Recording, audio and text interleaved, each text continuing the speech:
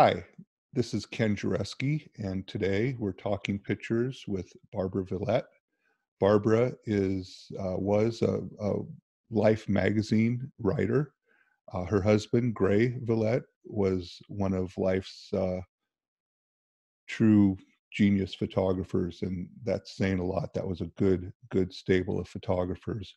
She has a lot of history. She has a lot of knowledge, and I'm just so excited to talk to her today. Hi, Barbara. Hello, Ken. How are you doing? I'm okay. For my age, I'm doing pretty well. I'm still working part-time. What are you working on? Gray's Archives, of course. I think I'm donating to ICP and a couple of others.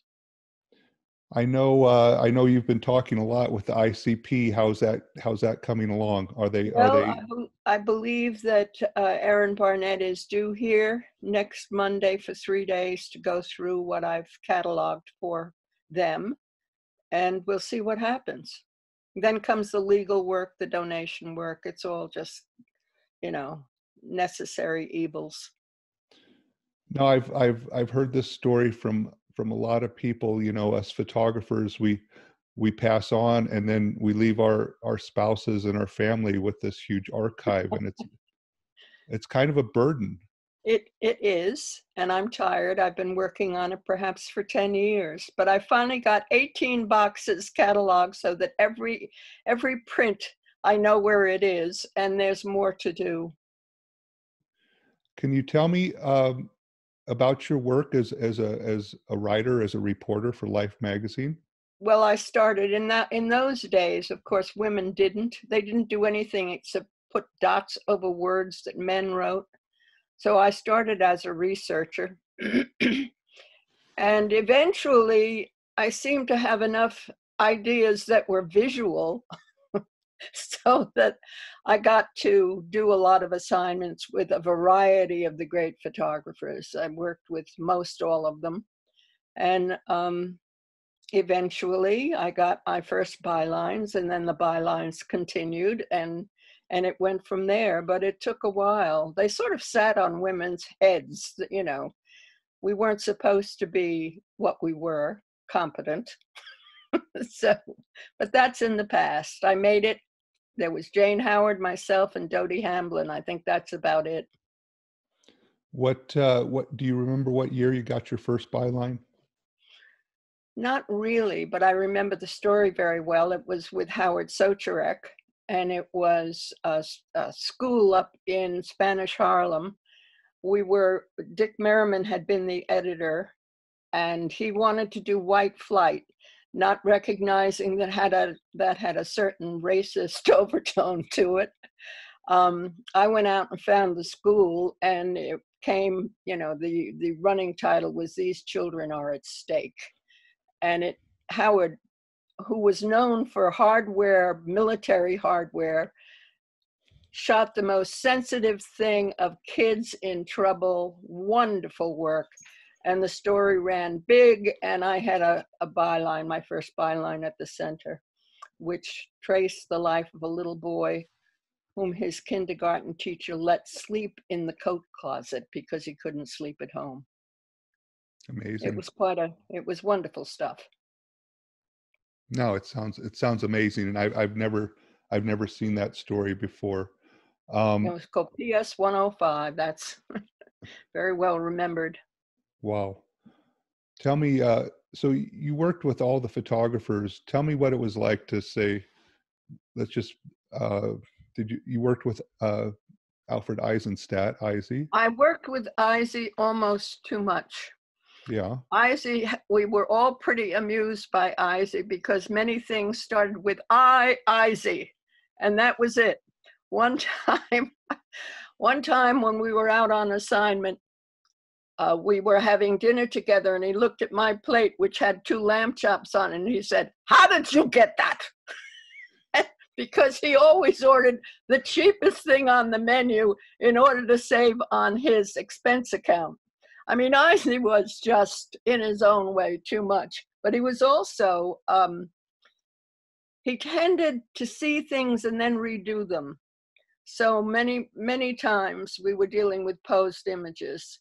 which made, in my mind, a difference, because Howard and Grey, later Grey, of course, Paul Schutzer, they shot straight on. They shot the way it was. And that, to me, was the essence of photojournalism. See it, catch it if you can, but don't repeat it for your own benefit and set it up. That's just me. I became an aficionado of what I call the purity stuff.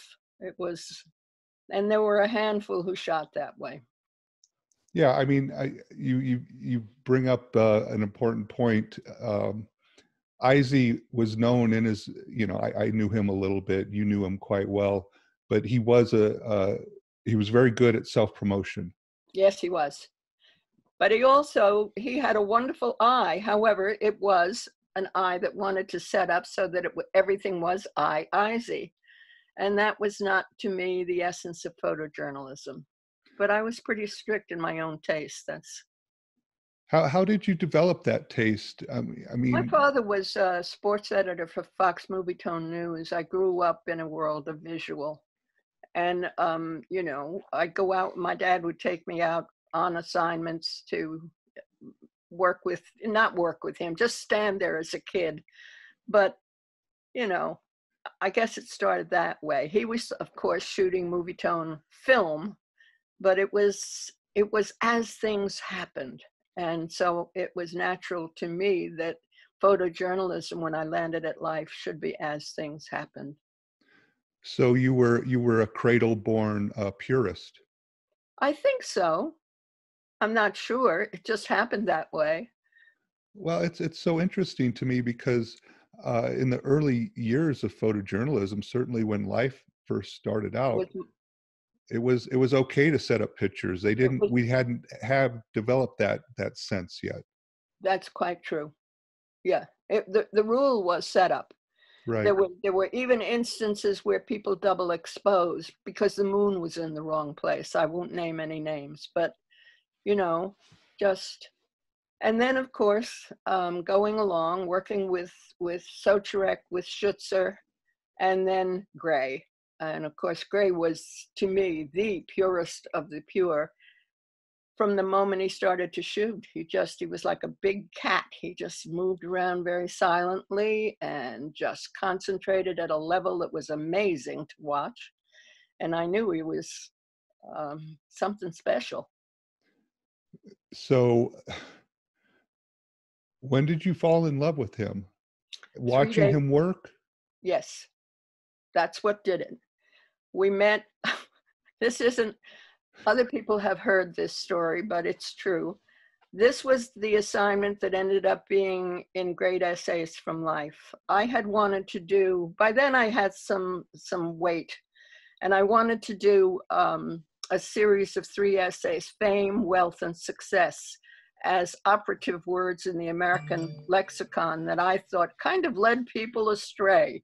The search for fame, the search for wealth, and the search for success. I'd lined up Monroe. Merriman did that story. And a family down in Texas that gave every kid in the family $1 million, no holds on it, when they turned 18 to do anything they wanted. And a guy who was trying to develop a chain of foam rubber stores across America, Victor Sabatino.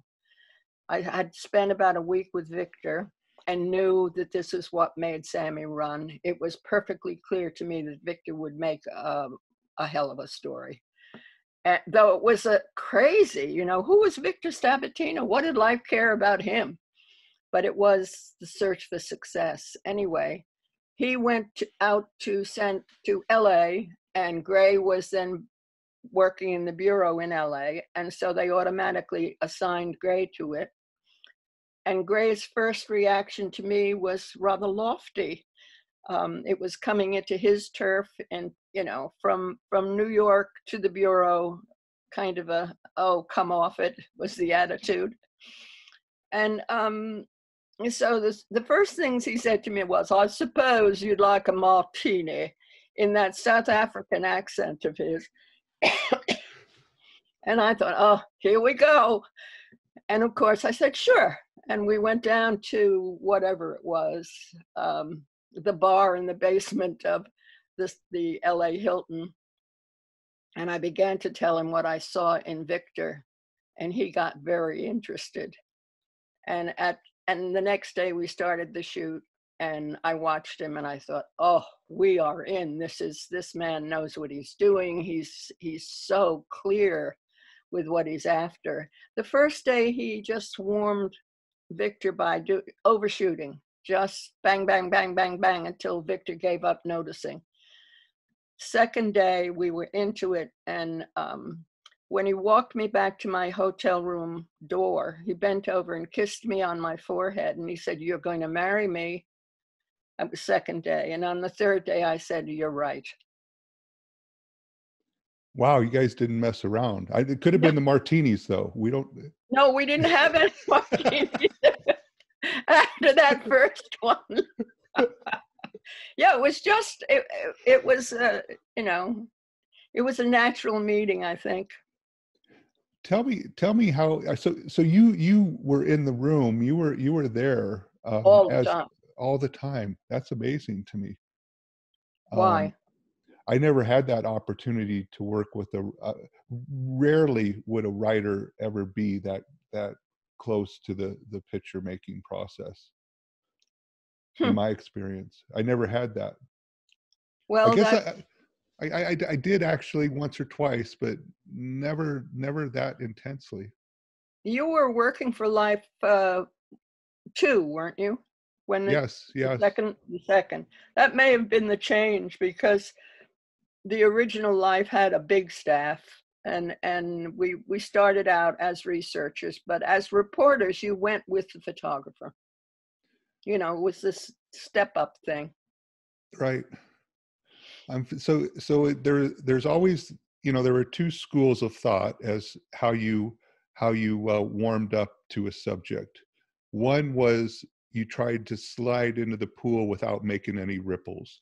The other was you just jumped into the pool, made a big splash, and got it over with. It seems that Grey was of the second school. He'd work it hard. He'd let his cameras clatter around.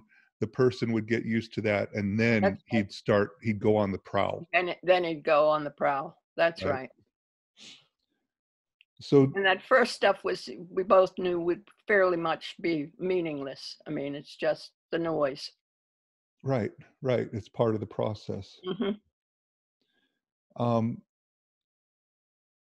You know, when you think about that and how we used to work at Life, even, you know, the pale imitation of Life that I worked at, shooting for 2 or 3 weeks was normal. Yes. And you could burn a couple days just making noise and stumbling around and finding your way. I don't think that's not a thing anymore. How I don't think it is either. What does that mean to the picture making process, the journalism process? Well, how to comment on that? Looking at your work, obviously, you made it work. Whether it was short-term assignments or not, your eye was what mattered. And I guess that's what makes good journalism. Good photojournalism is seeing. I mean, I know I sound preposterous, but getting yourself in the middle of a situation and really seeing it, being sensitized to the nuances that are always there, the expressions, the hand motions, the way people, right now, you're covering your nose. That's interesting. So it was that, and Grey did that in spades, and I suppose I was pretty sensitized to seeing. So that's another contrast, and so if we, and not to, Izzy was Izzy, and he, ironically, his most famous image was a captured moment of spontaneity.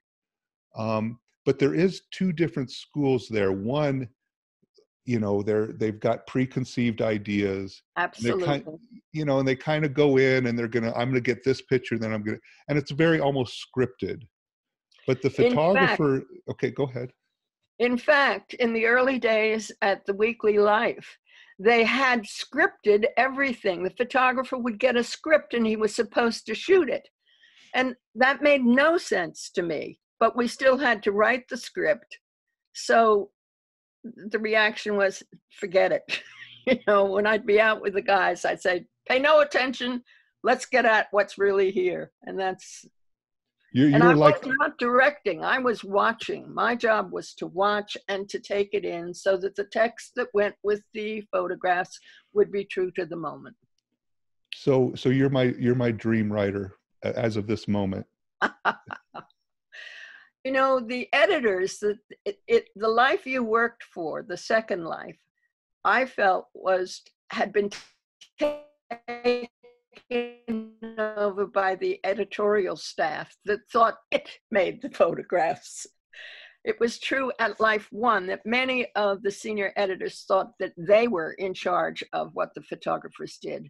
It just didn't work that way. If you worked the field enough and let the photographer alone, and you had good ideas and immersed yourself in it with him or her,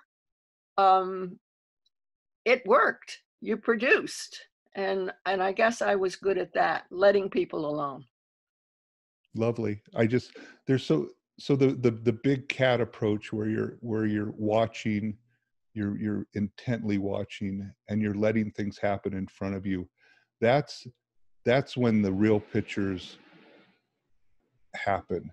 And that's what was so, I mean, I didn't know Grey, but I know his work, and that's something that not a lot of people can do. There's a magic there. There's an artistry to it. That was Grey's character. You probably know that Grey never promoted himself. He never made much of himself. He preferred to disappear, even to save his work after his death. It took a lot of effort because I knew what was there. But he hadn't done anything in the way of self-promotion. He never sold himself. He was very humble. He kept it simple. And that was the beauty of not only the work, but of Grey. He was so empathetic to life. He was lowercase. He was with it all the time. An amazing man. Obviously, I loved him. No, obviously. He was the photographer that could photograph. He was, so I was talking to Rick Smolin just yesterday, and Rick is the guy. Do you know Rick? He sent me a copy of a book of a movie that he did, and said to me that Grey, he had snuck his way into, I think it was the 29th floor, and he ran into Grey, and Grey asked him, I guess, who he was, and he said he was trying to see. I don't know who the picture editor was then. It was John Lowengaard. Was Lowengaard. I thought maybe it was Lowengaard.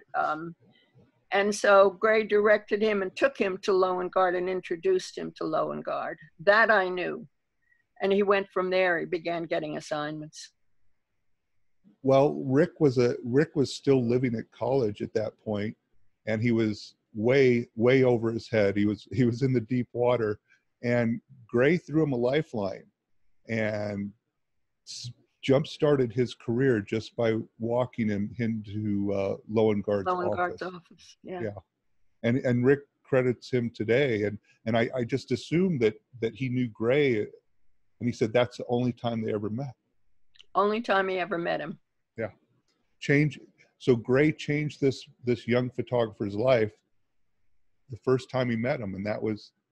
He did that with Priya Ramraka, Indian African photographers. He did it for Peter Makabani in South Africa. He promoted other photographers all the time. He loved his work, and he respected the guys who were doing it. So Grey was a very generous man in every way.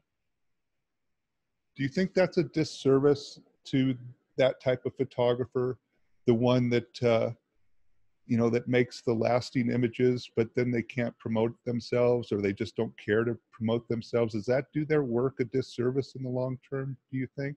Yes, I do. I think Grey's inability to realize that some of the stuff he was doing should outlast him. But when life folded, it took a big piece out of Gray's heart. He just put his cameras down. He put them in a cabinet here in the house that I still live in, and he seldom picked them up again. He did take a few assignments. Ted Russell at Newsweek was he was a friend and admirer of Gray's, and so he kept giving Gray assignments that pulled him out. But it was a very rough period for Gray when life folded, because life had been his life in a way. No, it was the death of a parent, a family member. It was serious stuff. Huge. It was huge. Yeah. But we survived. Right. Eventually, the nice thing, I know this has nothing to do with photography, but eventually, because we both had a certain degree of wanderlust just built in, we bought an old Airstream and took off in it. And that was wonderful. We would leave home in November and go down, sometimes into Mexico, and then we'd follow the spring home. And that was good, but he didn't shoot anything. He never took a photograph on those trips. Do you think his heart was just broken? To some degree, it took a big piece out of his heart, yes. But then, wait now, the other thing you don't know about Gray is that he had always wanted to be a sculptor. Huh. And so he took up wood carving, and the house is full of big pieces that he carved. They're beautiful. He also started building furniture.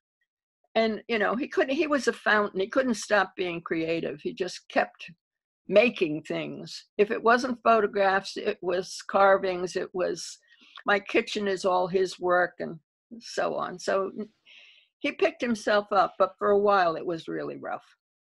Do you consider Gray, even before he started carving and sculpting and stuff, but just with a camera in his hand, do you consider him an artist? I do. No question. The eye was so marvelous, just wait for the moment. And he framed, as you all do. I look at the contacts and I look at the negatives. I have to tell you one story. In Montgomery, he was in the church, and so I had the negs, and I'm digitalizing from them, and I go through and I look, and I thought, oh my God, there are two frames. One of them is Rosa Parks, and she's benign, and she's smiling, and she's looking out at everybody. And in the next frame, her head is turned and she's furious. And I'm saying to myself, that's the real Rosa. It was the long lens going off. It was bang, and she had heard it and turned around, and he only shot 2 frames on her. But that's the kind of thing. He waited, he watched. That's an amazing photograph.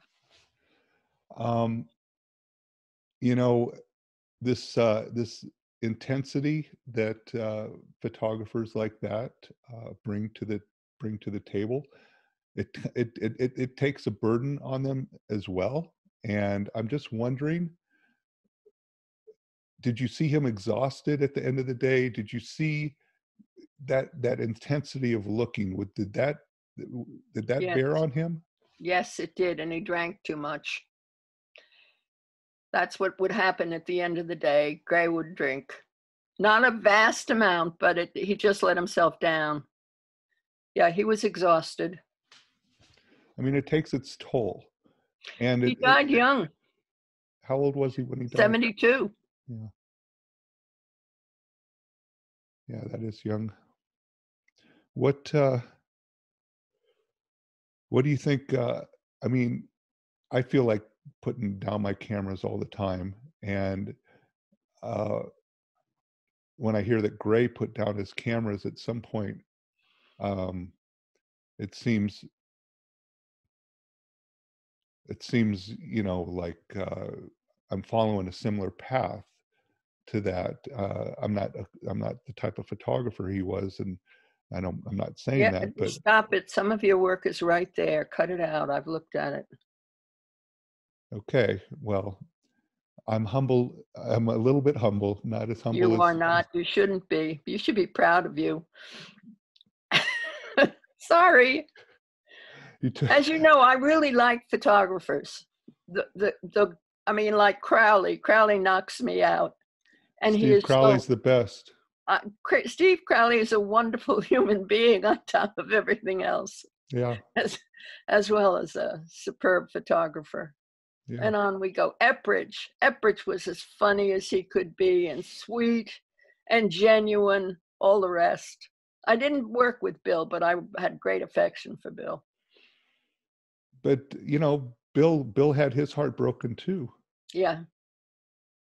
I mean, let's take the art, the act of seeing that deeply. You can't unsee that stuff. You can't. Your just war stuff, I don't know how you survived your own work. Heavy. Yeah. So this can we look at some pictures here? Do you Sure. mind? Okay. Sure. Let me pull this up for us.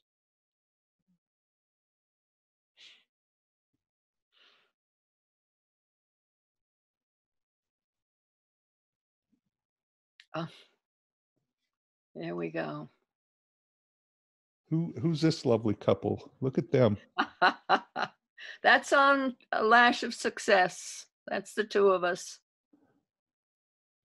I mean, you're just so, the two of you look like you stepped off the pages of Harper Bazaar. I mean, I wish I could dress like Grey. Most of the time it was blue denim shirts and jeans. Oh, it's just lovely. But this time he's spiffy. Yeah. And a nice smile. That's probably that. more accurate, right? Yeah. That's the working photographer for real. Yep. Also, I could tell when his mouth was like that he was getting what he wanted. Really? It's like he was swallowing the image whole. Nice. Yeah. I love that. I do too. That's a favorite picture. This is probably, I'll let you talk. No, you talk. I'm just saying this is one of the rare images that I have not seen before. I know what the situation is. I know how important and telling this image is. It's a huge image, but I'm sure a lot of, most of the people that will watch this don't even know. So just tell us what's happening, why it's such a moment. It's because it's Kennedy-Nixon debate, and Grey shot it because Nixon had not put any makeup on. Kennedy was well made up, and Nixon was sweating heavily, and Kennedy was so telegenic that obviously people took to Kennedy, and the sweaty, creepy sort of Nixon lost it right here. And that's why this image is so important. And the wisdom to shoot it is important. That's what I'm getting at, because this is happening in real time, and Grey he's realizing what's happening. Yes, he got exactly what was happening. And this is the first televised presidential debate. Yep. And the people that listened to the debate on the radio thought Nixon won. The people that watched it on TV, it was because of the visuals. The physical evidence was there. Nixon was sickly. And so this is the future right here we're looking at. This is every presidential race in the future. Since then. Yeah. And the games that have been played with it. No, I mean, the first White House I shot in was the Reagan White House. Oh, very. And that was the visuals trumped everything at that point. It's all showbiz. That's what's crept in. Television, in a way, in its own way, television has semi-corrupted things because they're all playing to the cameras. Right. Certainly Trump. Oh my God. Right. And then when you look back to, say, Roosevelt, right, who was in a wheelchair, but most of America probably didn't even know that, because yes, he kept himself secret in that sense. Absolutely. Right. And would struggle to stand up straight. Good God, I was alive then. Oh, Oh yeah, that's just the moment. That's Ernest Green in front, and it's the Montgomery. It's no Little Rock. that's It's Little Rock. as they were told by the judge that they could um, go to Little Rock High School. It's the moment of the judgment. How long did Grey spend down there? Just out of curiosity. Um, I don't really know. He was certainly, you know the story of what happened, don't you? Sure. That But that they you were, can tell us, please. well, after this, the streets lined, and there's another image, I don't know if you have it, but it's one that gets missed, and I think it's extremely important. It's a street scene, and on both sides of, on the left-hand side, it's just all white people standing in protest. And in the semi-foreground on the left-hand side, there's one dark-skinned man wearing a beret and holding a camera, whom Grey recognized as a photographer for the local black newspaper. Grey was working the crowd, and there were motorcycles moving toward them, and a cop coming towards Grey, and another cop approaching this man wearing the beret. And unless I've shown it to many people, and at first what they see is the street scene, and they see the whiteness of it. What they don't see is that this lone black individual with the cop threatening him with a billy club has a hand on his back. Somebody's trying to push him into a confrontation. It's a hell of an image, and it's often missed. On the right-hand side, the billy club is coming towards Grey. And within a couple of moments, they had knocked Nick Miller down onto the street, and there was a war. And the mob chased the life people. And finally, the cops came in and arrested them. And the last image that I saw of Grey is his walking out of the crowd. And what is he doing? The crowd is sort of pummeling him, but he's got his arm up in the air with his long lens being held out of reach. Quite the moment down there. People don't realize that the Yankee photographers from Life magazine were often a target. Oh, definitely in Little Rock, no question. It's right there in the photograph. They also don't realize that those black photographers from the local black newspapers, whether it was in Little Rock or Memphis, Exactly. opened a lot of doors for the Life magazine photographers. Yep. Like the Life magazine photographers couldn't get to where they needed to be in that, say, that church in Montgomery or wherever it was, without the help. Right. Oh, this was New Year's Eve at San Quentin. This is a scary one, and this is a famous picture that I didn't even know this was Grey's, but I knew the image. Yeah, there he is. My reaction to it is that you're looking at the brainstem. This is the madness, the serpentine madness in his eyes. Reptilian. He's a reptile. Yeah. Mm-hmm. What's going on? Crowley sent me this contact sheet. Tell me about it. There's 2 selects. These are Grey's choice. Uh-huh. And it's if you can go back. Yeah, I just lost it for some reason. It's okay. I think it's Sugar Ray. It may be Sugar Ray, but it might be Fulmer. I'm not sure. I'm not sure right now. I'm having a senior moment. It's Frazier. Grey went out every Friday night to shoot Fight Night when we were living in Manhattan. Okay. He did it semi-freelance. It was not an assignment. And I'm having, as I said, a senior moment. I know the images, but I can't tell you who it is. Yeah, I don't know who it is either, but I'll tell you what I see. I mean, it's very interesting. There's two things that he's shooting plus X here, which is 125 ISO film, and you can see how bright that the matte is. So he strobed this. He set up strobes to shoot this, and in one roll, he's got. And boxing is very tough, but when you're shooting with strobes, you're shooting the moment. You're not trying to let the motor do the job. You have to shoot moment by moment and anticipate and all that. And a lot of time what you're looking at is the shoulder. Not You're not looking at, by the time the fist is moving, it's too late. But if you watch the shoulder, that's when you make. And so in one roll of film here, he's got two really good images. That's my takeaway. And since it's on plus X, if we printed these today, if we scanned and printed them today, they'd be like, um, you know, Raging Bull type of Martin Scorsese quality. Mm-hmm. They're just beautiful. They're just gorgeous Yeah. images.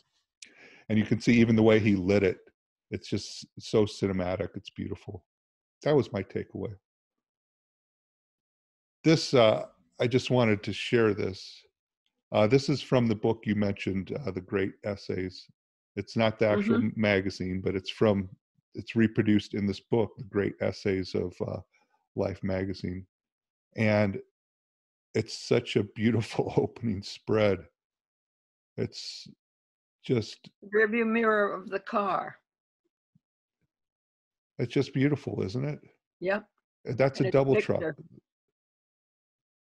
Double truck Victor. Those eyes, the fierceness in those eyes. It's I mean, to say with so few elements, to use that as an opener, it's such a bold, I mean, sometimes life really nailed it, and this is just one of those. That's all I'm saying. It's just We worked with beautiful. Bob Clive, who should get some credit. He was the one of the art directors, but he would listen to us. We did our own layouts with Bob, and we laid out Lash together with Clive. And I think this was Gray's choice, but you know, there was so much going on. I do not remember the layout sessions in their entirety. I just know that we did it together. I had no idea you guys had that kind of ability We to. did. We were kind of spoiled. Yeah, you But because you were the stars. huh? You were the stars. Well, I don't think that's true. I think we were just insistent that the work get done. No, it's But we beautiful. had a lot of freedom, I will say that. And Clive loved doing it that way, you know. I mean, we just sequester ourselves. This was George Hunt. He gave us so much freedom as managing editor. It was Right. he was a great editor for Life, but so be it. I just think it's such a bold choice. And so, who made? So, was the film developed in Life's lab? Yes. And who did the prints? Did they do the prints in the lab? They did the prints in the lab. Gray very often, when I most of the time, if he came in, if we were in the office with the film, if we weren't shipping, in this case, we were in the office with the film, he would go down to the lab and he'd oversee the printing with the printer. I don't know which printers did the work. I should, but I don't. But Gray didn't, he thought these guys were specialists. They knew what they were doing. They were better at it than he was. And he would just stand there and say, I'd like to get. Or he put markings on his contact sheets with instructions where he wanted to lift or, you know, that watch the tones or whatever. So he used his own eye in terms of developing stuff, but he didn't try and do the developing. Lovely. He stayed with it as much as he could. Nice. That's such great knowledge. Yeah, look at the lighting on that, huh? Victor and his daughter. You can see why Victor intrigued me. A very expressive guy, very bright, very sad, very driven. This looks like it looks like a still scene from Death of a Salesman. It had that quality. I mean, it's kind of heartbreaking. It's kind of, Yeah, because he it's lost, tender, but it's not. Victor lost it all. It was terrible. And I still have some guilt about it. But it was Victor's own doing. Can you tell me just, I don't want to take away from the image itself, but is this full frame? Do you remember? Or is this Yes, that's cropped? full frame. There's no cropping. There you Just go. she shot it. There you have it. That's working at a different level right there, Barbara. I know. That too. That's a good one, huh? Yep. That's a keeper. Again, that's full frame. Wow. It's a complete image, every line. And that's what, when you talk about the street scene in Little Rock, none of that, and people don't realize, people think photographers are lucky. And they don't realize that everything they see, the good ones, the Grey Villets out there, they know everything in that frame, in that every element in there. They're taking account of it. There's a wizardry. It is magic. Mm-hmm. The squares, the rectangles in the frame, the way the space is used. And the tongue in the corner of his mouth. It's just such a high level. So good. Love it. It's a picture that should be boring, but you can look at it for hours. Thank you for Grey. Oh, that's Victor's grandfather, who did not approve of his grandson, didn't like his fancy clothes. Because this is a guy who worked for a living. Worked very hard for a living as a baker. Yeah. He's got it. And so he's not sure he likes that newfangled business stuff, right? Yeah, man in a suit, fancy suit. Yeah, it's amazing. It's story. It's such deep narrative storytelling. And once again, everything is framed. I mean, even the shadows of the silhouette on the left side. Yeah. I love looking at Gray's work. I get lost in the boxes in the house. I'm sure it's going to be very difficult to give it all up. I'm sure. But the silhouette of Lash bouncing off the same type of shape on the baking trays, it's magic. Oops, I got two of those. This I love. Oh, so good. Yeah, the corner of the caddy. He always had a white caddy wherever he went. I mean, it was his closest friend who left him. Yeah, I mean, it's like somebody's going to get whacked, right? Yeah. Somebody's going to end up in a ditch somewhere. It's such a heartbreaking image, and that LA sprawled out behind him, the young LA even at that point. What the future is, it's amazing. I managed to record that conversation, by the way. I was using a tape recorder. It was a very sad conversation. It went on about why did you leave me and so forth. No, you can tell. It's just, and I don't need to even know the backstory. That's the power of images made by a real photographer. So this is probably Gray's most famous body of work. Which is almost accidental. Came late. He went down with the reporter from the Washington Bureau, who had recognized a court decision that meant that the Lovings question was could head to the Supreme Court. And I was not on this. In a way that was this was lucky because we own this one. This was Grey shooting freelance. And it's among the ones that's managed to lift his name back into prominence and led to other things so that I'm able to get, more notice for him. I just want his work to stay alive because for me, Grey was a great, great photographer. You don't lose that stuff. But as far as that Grey was concerned, yesterday was always yesterday. He didn't promote it, didn't do anything with it. So I'm stubborn. So I've done what I could with it. Well, you're his champion.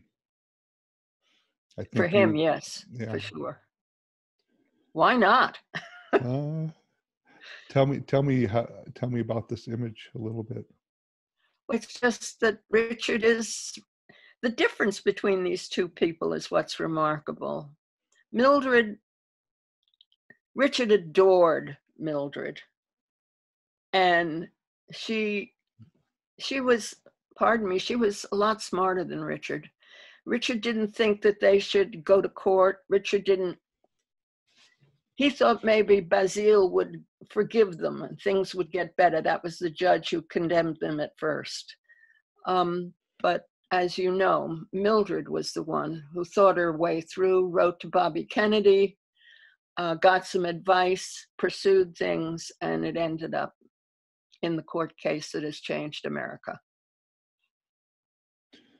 So this moment, it's depicted in the film on the Lovings. Yeah. And they kind of made it, if I'm remembering correctly, they kind of made it like the photographer was sneaking the picture in the movie. It was Michael Shannon, and it was idiotic. He was lying on the floor. He wasn't looking, reflex camera, he wasn't looking through it. He just was shooting, it was silly, but they didn't get it. But what people don't realize that have never, they always kind of think that somehow these photographers are just, they're either lucky or they're sneaky or they've got alternative motives. But, you know what I mean? But kind of. But really, it's the photographer is involved in a dance with the subject, and the subject absolutely. The subject knows exactly what's going on, and even to use that word "subject" isn't their dance partner is what they are. They know what's happening here. They are fully aware, but by the time some time has passed and there's been a lot of shooting going on, they get more relaxed. You can watch it happen. Yeah. So they know what's going on, but they're used to it. It's part of life then. Right. And they've accepted this stranger into their home. Just he's here now. Oh, look, he's here now. We're watching television. Right. I love that one. Isn't this lovely? Yeah. It's such a simple, on the surface, it's such a simple frame. Yeah, but there's a barrier between them. There's a white barrier between them. Mm-hmm. Not to get too symbolic on us, but there, well, you see what you see. And it's not an accident. None of these images are an accident. No. Oh my gosh, that's a long time ago. I just found this on the internet. I'm sorry, I don't even know what it's from. It's a lovely image. I think that I just don't know. I don't know this. It could be the Vietnam vet who went back for his child and at the school, but I'm not sure. I don't know this image. You know what's amazing about it? It's not set up. No, it's definitely not set up. But it's like this.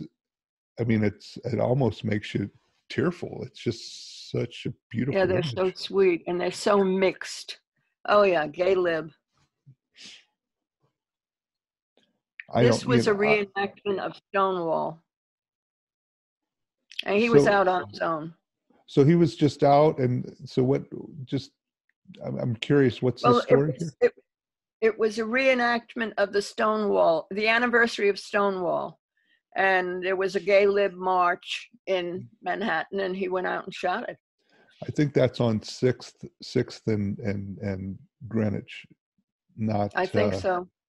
It's right by that tobacco store, I think. Yep, we lived right around the corner. Did you? Mm-hmm. This is just a lovely image. Yeah, Mildred and. Yeah. I love the things, the little things, like those 60s style curlers that Hair curlers and the so women forth. used to wear. And then we're back to the beginning. The two of us. This lovely fashionable couple. We had a great life together.